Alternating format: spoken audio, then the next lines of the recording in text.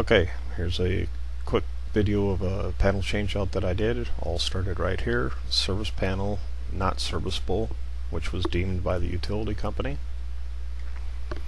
I got onto the job site, took a look at it, realized that somebody had tried prying off the top end of this here.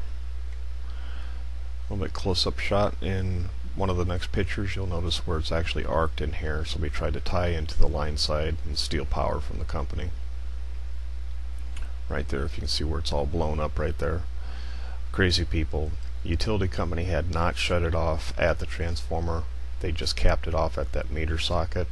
So I had to wait for them to show up. That took more time than anything, but nonetheless. So we just started dismantling this. Hung the new panel up there. Nice easy fit into the old riser. Did the makeup. Landed the bonds. UFERS water bond. Marked out the panel's schedule for the inspector.